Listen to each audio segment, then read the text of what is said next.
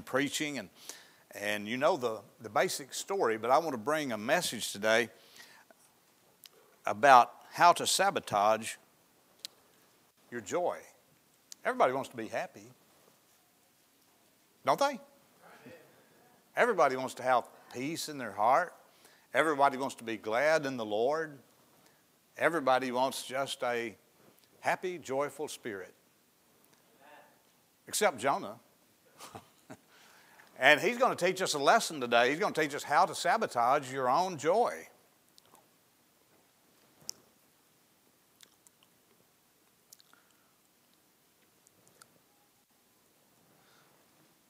In 1982, the ABC Evening News brought a report on an unusual work of modern art.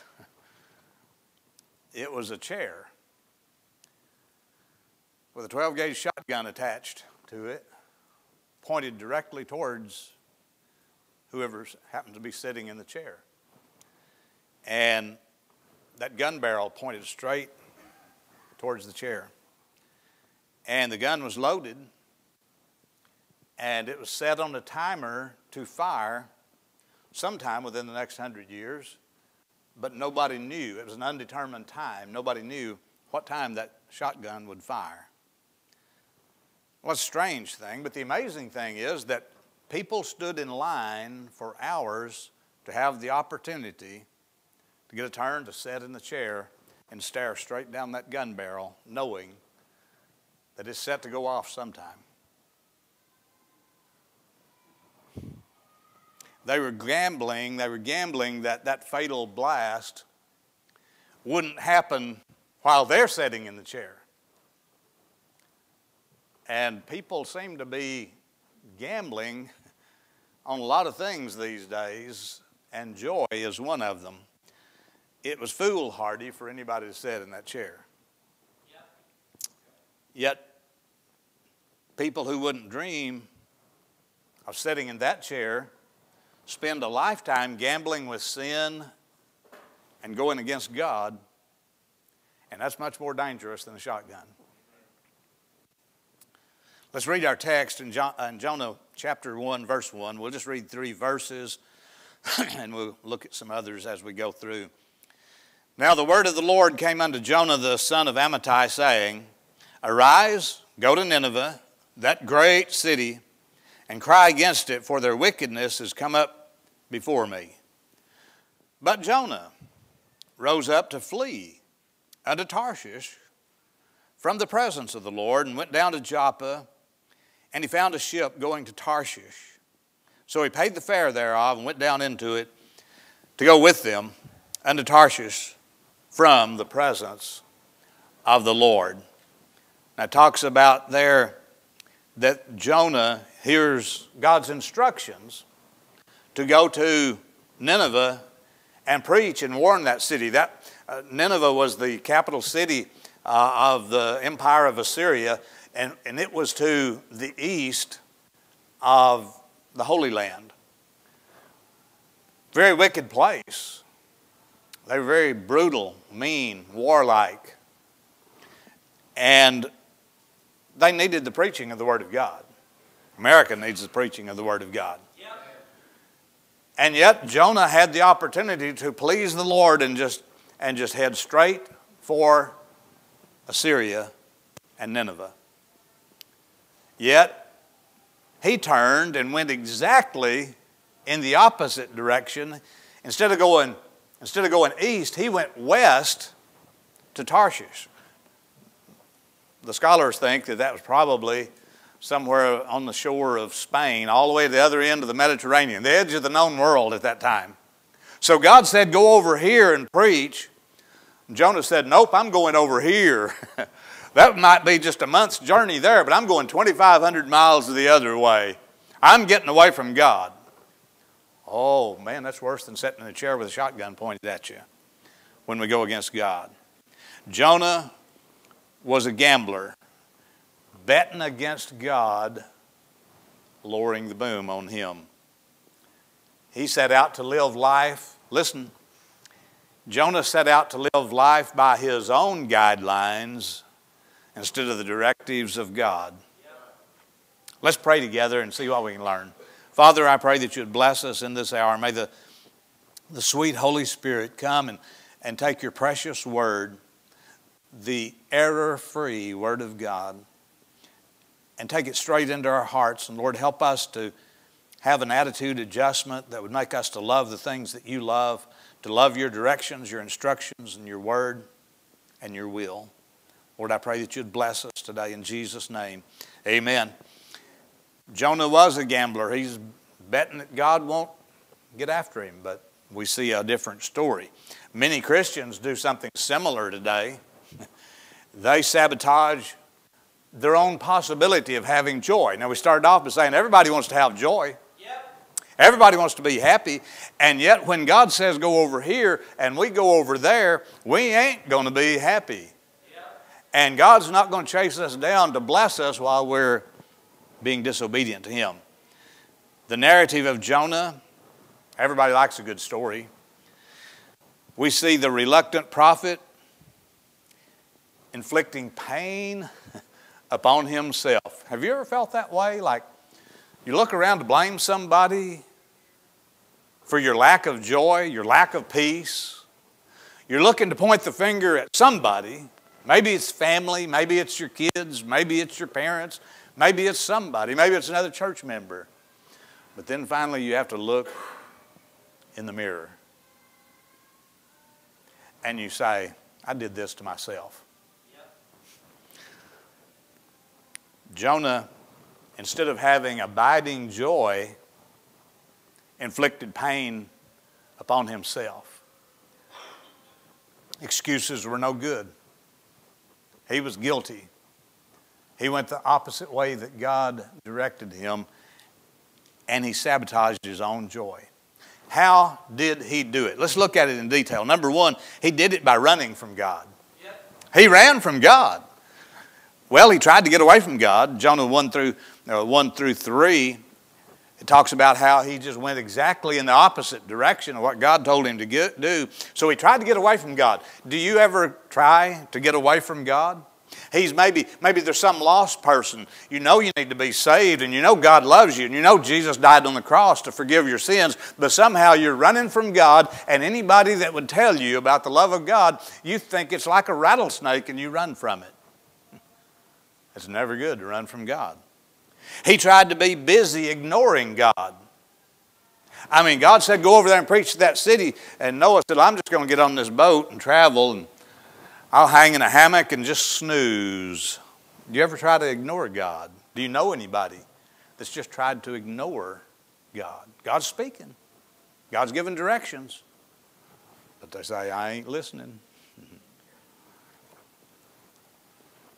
Well, he tried to get up by going down. The news that he was supposed to go to Nineveh and preach the word of God, he didn't like those people at Nineveh. He hated those people at Nineveh. They were a brutal people. They were a sinful, ungodly people, and they had been very brutal towards Israel. And he knew all of that. And he's thinking in his own mind, go preach to that bunch of reprobates? I want them to die. And so he's kind of downhearted at the news that God wants him to go over there and preach to those people. So he's kind of down and out, so he tries to get up, but instead he goes down. You remember the scriptures, we won't read them now, but it says he went into the ship, went down to Joppa. Going down to Joppa, I've actually stood at Joppa on the seashore of the Mediterranean. It's called Jaffa now in modern times, but I stood right there at the place where Jonah embarked on his awful sailing cruise. He went down. You have to go down. I mean, if you're up on Mount Carmel, man, you can look right down on the Mediterranean Sea, and he's in the mountainous Holy Land, Jonah is, and God says, go over and preach for me over yonder. And Jonah's disturbed about the news, but instead of getting up the proper way by getting close to God, instead of looking up, he went down. He went down to Joppa, he went down to the boat, and he went down in the boat to the lower level, and he's looking to hide from God. You can't ever get up by going down. Some people are disappointed in life. Somebody wants to be happy, and so they go down to the liquor store. try to find something to pick them up. They go down to the drug dealer and find something that will make them happy. They go down into sexual perversion. And I don't care what they say about the gays and Pride Month, it ain't gay. And you can't go down in order to get up. And Jonah tried going down. So how did he sabotage his own joy? He brought God's hand of correction against him, number 2. The restraint by God. God restrained. Jonah says, I'm going to run from God. God said, wait a minute, big boy, I'm going to get you by your galluses. Anybody hear of those suspenders? Yeah, I've got some on. Anybody hear of your suspenders being called galluses? Anybody remember that? Yeah, if you used to wear overalls, they called them galluses. Well, he's trying to run from God. Jonah's on his way down to Tarshish. And God grabs him by the suspenders and said, I'm going to have to hold you back here, little boy. I'm going to get some things straightened out. And God will do that to us. He'll get us to see the pants and drag us back. Some things are worth fighting for. I mean, there's something God is worth fighting for. Your family is worth fighting for. Your church is worth fighting for. Morality and goodness is worth fighting for. But never fight against God. There's something that's worth fighting for, and if it's worth fighting for, then fight with all your heart. Fight like you're the third monkey on the ramp to Noah's Ark, and it's already started to rain. But not everything is worth fighting for. In fact, it's dumb to fight against God. Jonah says, I'm going to do things my way. This is Burger King philosophy. Have it your way. Well, this brought the chastisement. God didn't just reach and grab him by the suspenders and hold on to him, but God gave him a couple of licks. God knows how to use the paddle. In Hebrews, it talks about the chastisement of God. When we decide we're going to go our own way, as a Christian, you can't do that. Well, you can try, like Jonah did, but God knows how to spank. And the chastisement of God can be painful and seem to add sorrow. But you know, even chastisement, God is good. God is good by bringing storms of correction. Remember in the story of Jonah, Jonah gets in the ship and it comes up a big storm, and man, that ship is tossed and torn and it's being thrown around in the sea, and the sailors are about to give up, think we're going to die. They said, somebody's done something wrong around here. These were a bunch of pagans. They didn't even know the Lord. But they said, somebody is guilty of something. Jonah's down there asleep. You ever notice how some Christians just, instead of getting engaged in the things of God, they're just asleep. Asleep at the wheel. You ever go to sleep at the wheel? Some of you guys that drive trucks, Danny, Brother Kepler, some of the rest of you drove truck, Brother Jim. You ever drive truck? Now, you probably didn't do this because you're a professional, but I'm an amateur, and I've gone to sleep before. Back in the old days when I used to work on highway construction up north, I'd come home for a weekend sometimes, and I'd try to drive all night to get home. And usually it worked out pretty good, but then sometime about 4 o'clock in the morning, I'd drift off the edge of the pavement just a little, and you hear those gravel hitting the under rocker panels on your car. You ever done that? The trooper says, don't be doing that. Pull over and go to sleep. Well, there's a lot of Christians that are asleep at the wheel. And sometimes there has to be some rocks fly up and hit the rocker panel to wake them up. If that doesn't happen, or if they don't listen, they're going to find themselves in a ditch, or worse yet, up against a tree somewhere. Well, Jonah thought things weren't working out too good. And so he came out of the ship. He came up to the upper level and said, boys, it's me. God told me to go over yonder and preach to those people, and I didn't do it. And I'm the guilty one. And so he voluntarily walked the plank. And God, all this was designed by God. Hey, there's no accidents with God. When you're doing wrong, God has got something there, a way to bring you out. You're doing wrong and you know it, and God, you've lost your joy, and God's going to try his best to give it back. Sometimes it means walking the plank, going into the water, being tossed by the waves, and then swallowed by a big fish. You say, preacher, you really believe that story about the big fish, the whale swallowing Jonah? If God said that Jonah swallowed the whale, I'd believe that. Yep. I just believe God's always right. Yep. Well, the fish swallows Jonah. And you can read about it. Well, in verse number 4, it says, but the Lord sent out a great wind into the sea, so that there was a mighty tempest in the sea, so that the ship was like to be broken. Then the mariners were afraid, and they cried every man to his God, and cast forth the wares that were in the ship into the sea to lighten it of them. But Jonah was gone down into the sides of the ship, where he lay and was fast asleep. So the shipmaster came to him and said unto him, what meanest thou, O sleeper? Arise. The gravel's hitting the rocker panel.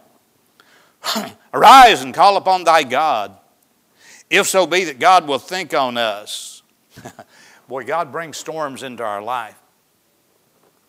That storm was not just an accident. That storm was meant to wake old Jonah up. Yeah. And when he went into the water, that didn't take God by surprise either. God had that fish waiting for him. God lets us get into some things that feels hurtful, but it's for our own good.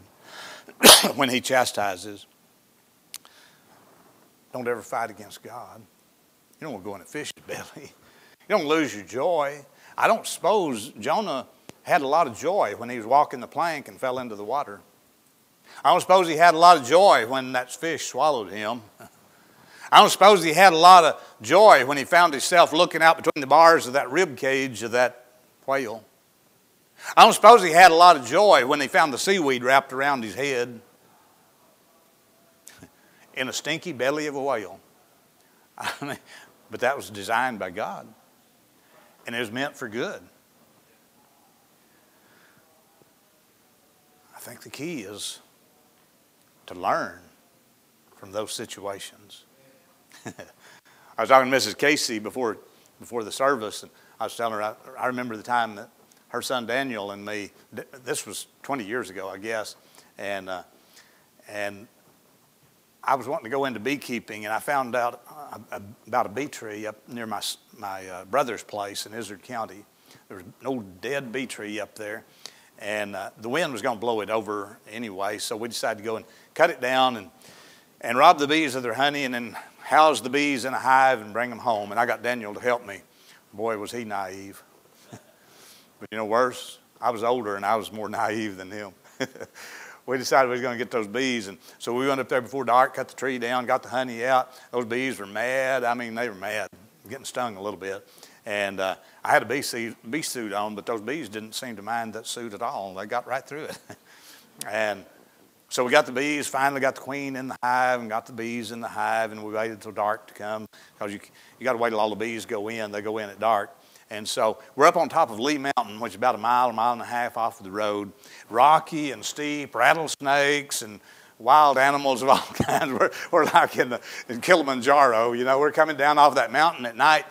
I'm carrying this hive of bees, and those things, I didn't know it at the time. You can be too naive for your own good. Bees really don't like to be fooled with at nighttime. If you think they can be mean and nasty in the daylight, you just try handling them at nighttime. I'm carrying those bees down there and jarring them around, and I can hear them buzzing. And I can interpret their language. They were saying, Brooks, we're going to get you. And so we're carrying those bees along, and that hive is slipping back and forth, and some of the bees are getting out. And as they get out, they're wanting to sting anybody within reach. They're stinging us all over, man. They're getting us good. Well, we finally got the bees back, and I put them in my bee yard. Well, I got 2 or 3 more hives later on. I'm a slow learner. And so I got 2 or 3 more hives, and I decided to move them to a soybean field, and so I had to move them at night. Got them out there in the orchard behind my house, and go out there after dark when they're all in like you're supposed to. And I got them all boxed up and used staples to staple the different boxes together so they couldn't get out, and I could haul them safely to the bean field.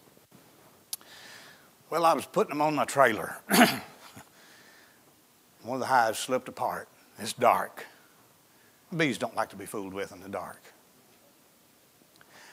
The hive came apart, and there's bees everywhere. I mean, hundreds of them. And I'm by myself this time.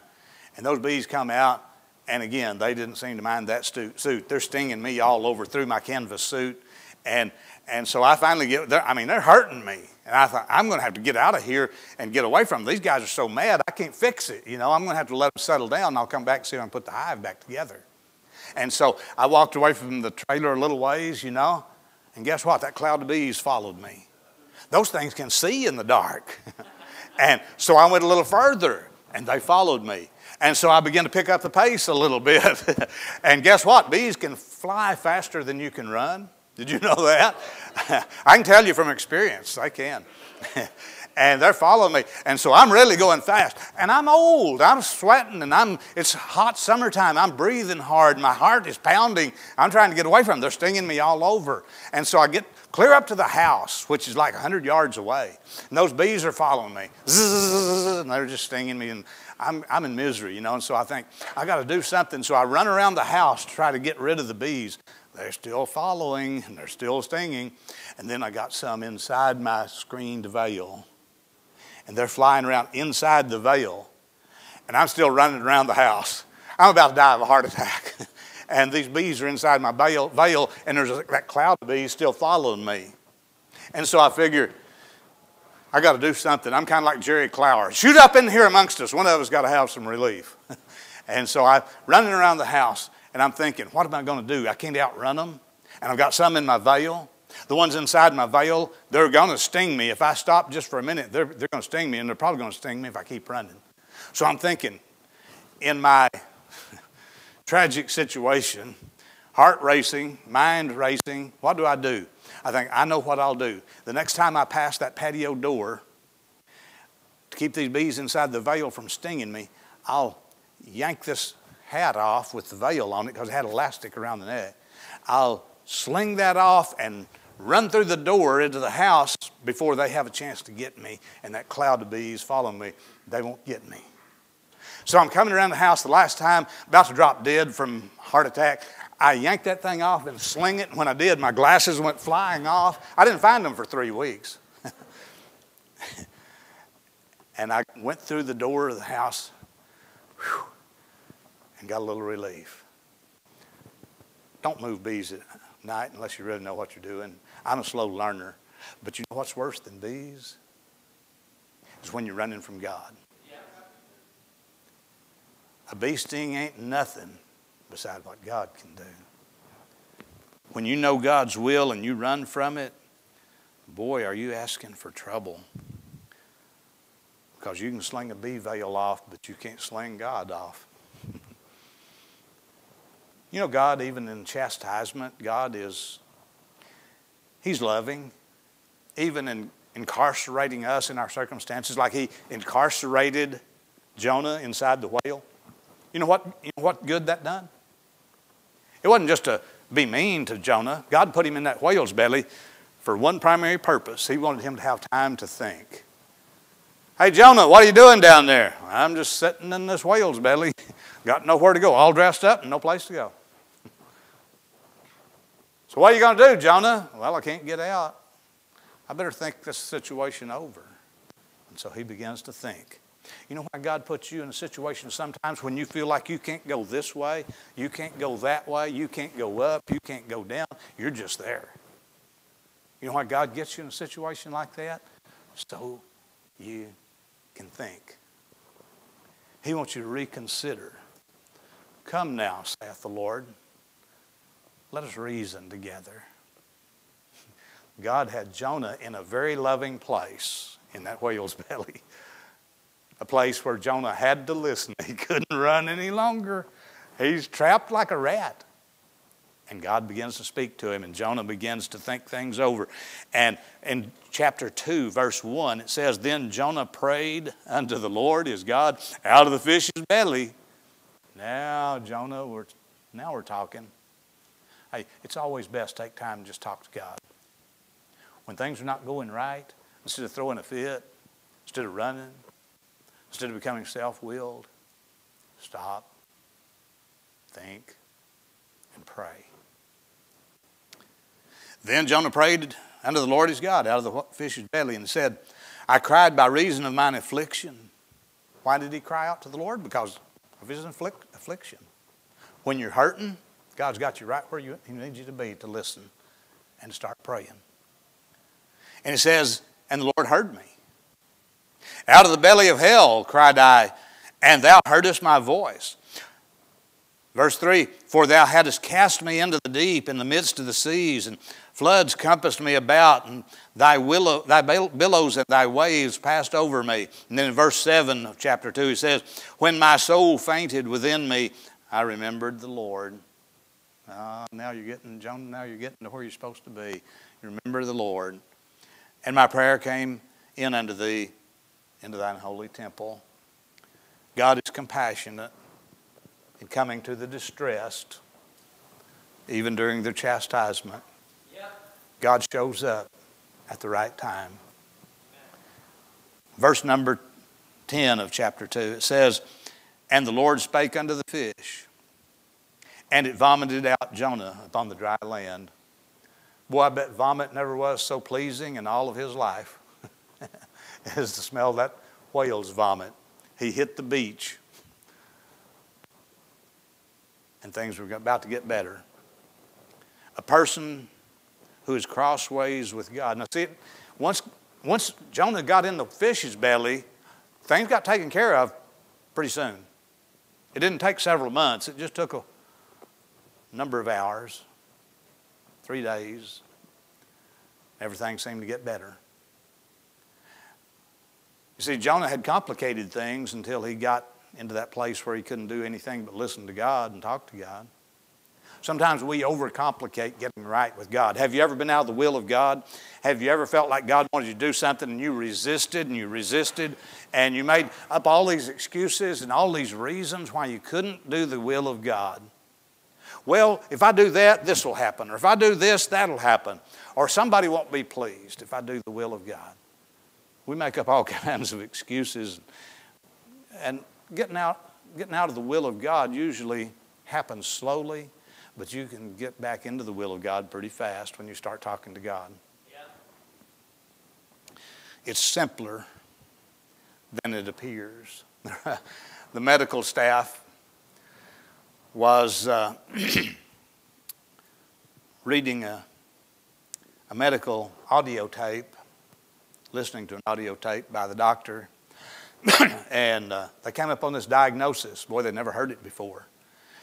And one of them asked the other, said, have you ever heard of this condition, fallenfromatry? Fallenfromatry?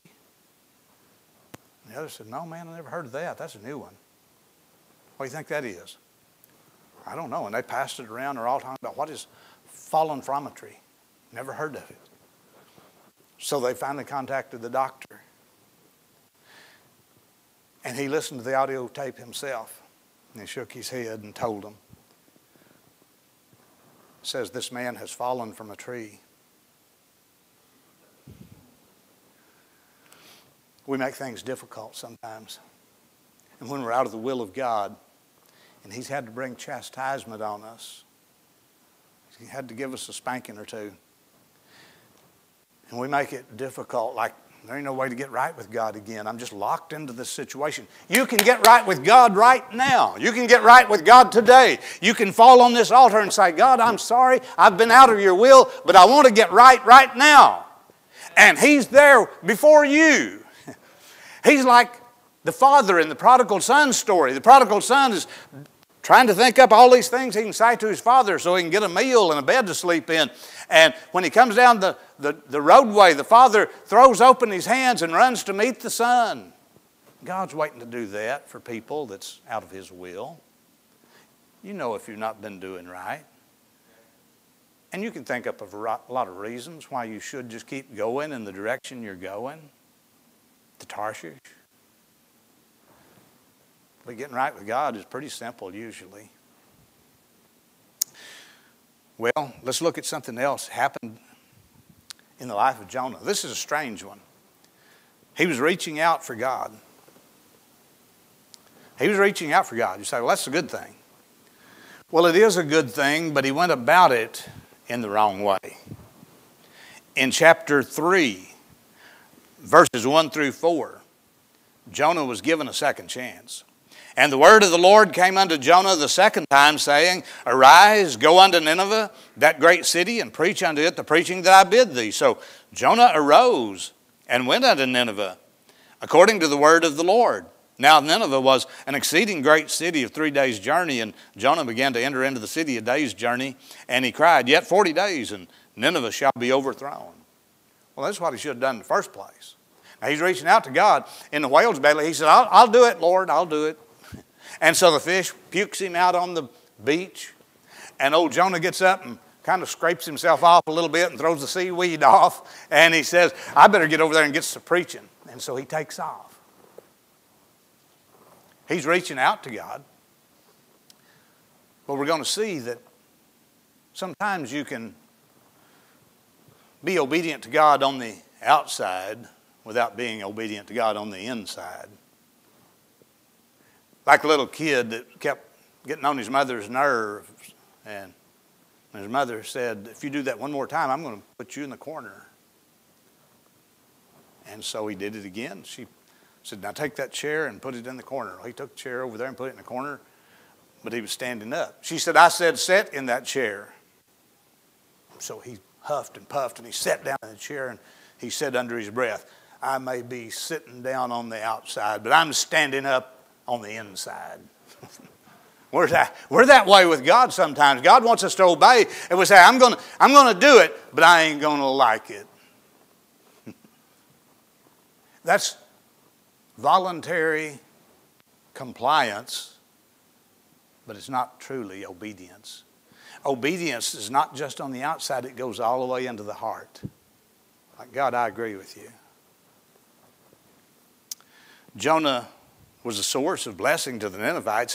He got there, and it says in verse 10 of chapter 3, and God saw their works, that they turned from their evil way, and God repented of the evil that he had said he would do unto them, and he did it not. So Jonah went and finally preached, and the people started getting right with God. Well, he was a blessing to them, but in his heart, he didn't like it. He was preaching, but he didn't like what he was preaching. He was saying it because he didn't want to be in a fish's belly again. Jonah was actually pleasing God with his outward actions. But number 4, and the last one, what steals our joy? What causes us to sabotage our own joy? Refusing a heart for God. This is where we're going to end right here. Refusing a heart for God. We're not talking about just doing something because somebody's watching. But we're talking about doing something because we're obeying from the heart. And we agree with God. Listen to this in chapter 4. Boy, we preached through the whole book of Jonah this morning. Isn't that great? Say, isn't that great? Well, I'm having a good time. Verse number 1, but it displeased Jonah exceedingly. See there? He didn't have his joy. He's unhappy. He's doing it, but he ain't enjoying it. But it displeased Jonah exceedingly, and he was very angry. He didn't like it because those people were getting saved. What a preacher. And he prayed unto the Lord and said, I pray thee, O Lord, was not this my saying when I was yet in my country? Therefore I fled before unto Tarshish, for I knew that thou art a gracious God and merciful, slow to anger, and of great kindness, and repentest thee of the evil. Jonah's saying, I knew it. I knew it. That's why I ran to Tarshish in the first place. I knew if I went over there and preached to those Ninevites, you'd save them. Well, duh. You know what it's supposed to be? But he was mad about it. He said, I knew God. Now, he wanted the mercy and the grace and the compassion when he was in the whale's belly. But he didn't want God showing that same compassion to somebody else. Get them, God. Get them. Kill them. I mean, we go about doing our own will and we commit our sins, but yet we're quick to condemn somebody else's.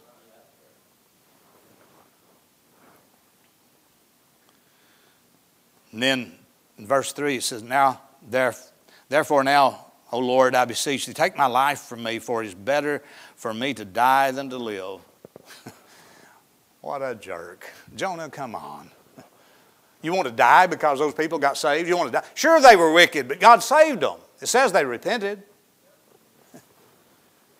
And now you want to commit suicide because they really got saved. Verse 4, then said the Lord, doest thou well to be angry? So Jonah went out of the city and sat on the east side of the city, and there made him a booth and sat under it in the shadow till he might see what would become of the city. He's thinking, maybe God will destroy him after all. I'll sit and watch for a while. Well, the sun was hot, and the gourd vine grew up and made him a shade. God showed him a little more mercy and compassion, but Jonah's still wanting God to rain fire down from heaven on that other bunch.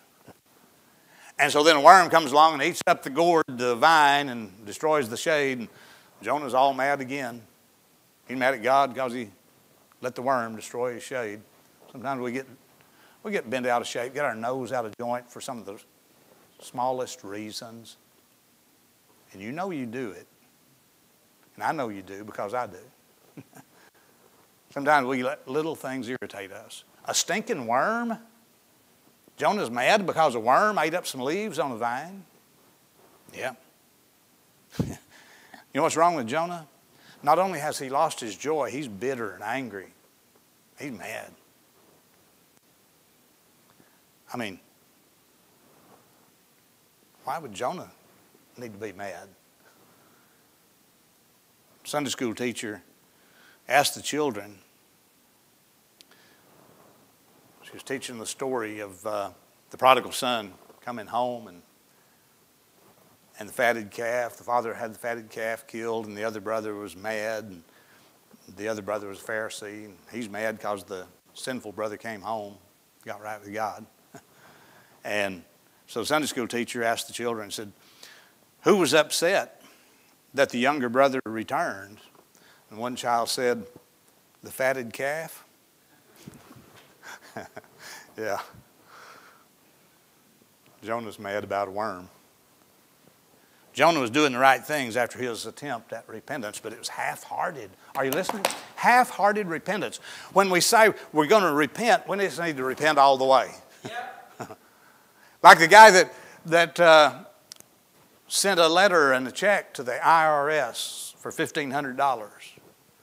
He said, my conscience got to bothering me because I didn't pay this $1,500 on my taxes, so I'm sending you a check for it. If my conscience keeps bothering me, I'll send you the other $1,500. You know, sometimes we're half-hearted in our repentance. Jonah's bitterness toward a group of people was a hidden sin of the heart. Jesus said, we better pay attention to the heart. Out of it are the issues of life. We can do the right things on the outside. Hey, people can come to church and not be right on the inside. I mean, you can actually come to church and even join a church and not even be saved. It's the heart that makes the difference. With the heart man believeth unto righteousness. That's why saying a repeated prayer to be saved or come forward in a service doesn't save anybody. If a man believes in his heart, trust the Lord in the heart, that's what saves him. I submit to you that churches all across America today are literally filled, many of them filled with people who have never turned their trust to the Lord for salvation. Because outwardly they're doing all the things that's right, but the heart never changed. Sin that is not dealt with stays entrenched in the heart, and it'll hinder and hurt and steal your joy until you die. Jonah chapter 4 verse 9 says, and God said to Jonah, doest thou well to be angry for the gourd? And he said, I do well to be angry, even unto death. God asked Jonah a question. He said, do you think you're doing the right thing being mad about this? Mad that I saved those people? Mad that I let a worm eat up your gourd? Are you really sure you're good about doing this anger business? Jonah said, yep, I'm good. I'm good to be mad. I'm just going to stay this way. And you know, that's how the book ends. This book of Jonah ends where God is saying, Jonah, are you doing okay to be mad this way? Jonah says, yeah, I'm doing good to be mad. And God said, you don't think it was a good thing for me to get the gospel to these people over here that repented? The ones that didn't know beans about nothing, didn't know their right hand from their left? You don't think it's a good thing, Jonah? And then the book ends. Why did the book end that way? God just kind of left us hanging there. Whatever happened to Jonah? Well, there's no evidence that he ever got his joy back. No evidence that he ever had joy at all. But we know he sabotaged himself from having joy. Yep. Now, he may have gotten right with God. I don't know. And maybe he didn't. And I think God may have left the book this way at the end so that you and I would ponder Jonah. What did he ever do about this situation with his heart? Maybe God left it dangling that way so you and I could ponder not just Jonah, but about our own heart and answer that question ourselves. The book ends with that question. I mean, what about the heart? Why do I preach? Is it to try to just look like I'm fulfilling the role, or is it because I love God's Word and I love God? Why do you teach? Is it because you want to be busy in the work of God, or is it more because your heart is in tune with God and you really want to please Him? Why do you tell people about Jesus? Is it just to get another notch on your gun belt? Or do you really see them as lost and dying and headed for hell, and like God, you want to help rescue them? Why do you read the Bible? Is it so you can check off a box? I read my Bible chapters today. Uh-oh. Is that not a good thing? Yeah, it's a good thing. But why is my question. Reading your Bible is a good thing, but why do you read it? Do you really read it with a heart that says, now God, I want you to show me something that I ought to do that I'm not doing. God, I want you to show me something that I'm doing wrong that I need to stop. Why do we read it? Is it a heart thing or is it an outward action? It can be both. The Christian who wants to experience fullness of life, abundant joy, peace in his soul, must stop sabotaging his own life. Have you found that elusive butterfly of joy? Or are you still shooting yourself in the foot? We need to have the right attitude and the right motives. Let's pray. Father, I pray that you'd bless us. Now, Lord, we've probably all been guilty to one degree or another of running from you, running from your will, even possibly being mad at you because you did something we didn't approve of. And Lord, yet you're the God of the universe. You're our Heavenly Father. You're the one who the Bible says is love.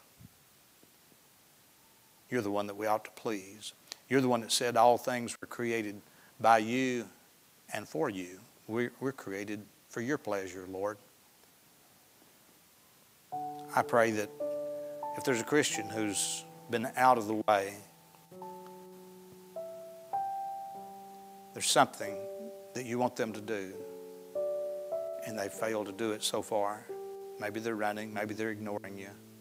But God, I pray that this moment they'd reckon with themselves, look into the mirror of their own soul, and say, Lord, I'm tired of running.